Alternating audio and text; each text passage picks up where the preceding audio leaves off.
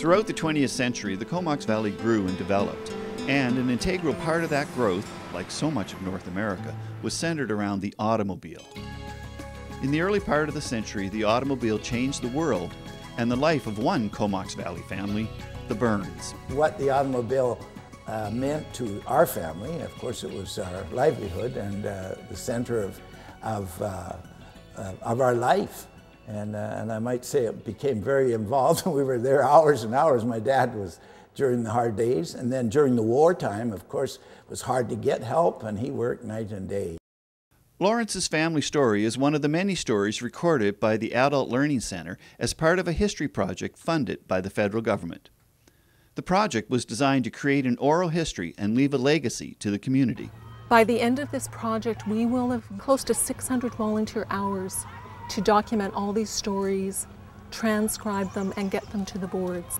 I have been very inspired by both the people that I've met and interviewed on this project, as well as the diverse history of the Comox Valley. And I think by being aware of that history, celebrating the elders in our community, their stories, what they've experienced and what they've lived through, I think it's a real way for us to build community for the future. Early in June, the project had an official launch, and now these important stories are available to you in depth from the Comox Museum and Archives. We will be the benefactors because that information now can be preserved for forever. We can make it easily available for anybody in the community who wants to listen, or the things that there was pictures and panels that they can view them.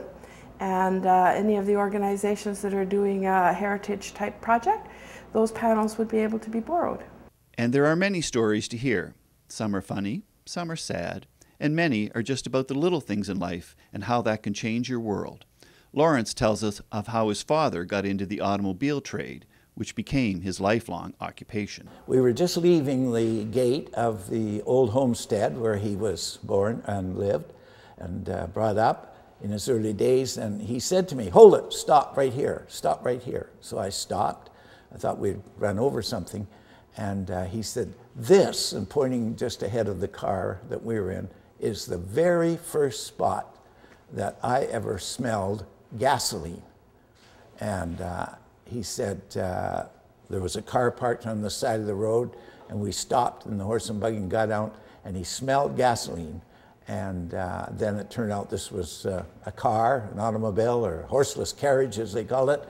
And he said the strange thing is that that smell must have stayed in my nostrils, because he made his whole life of working, selling, repairing, and doing everything with automobiles.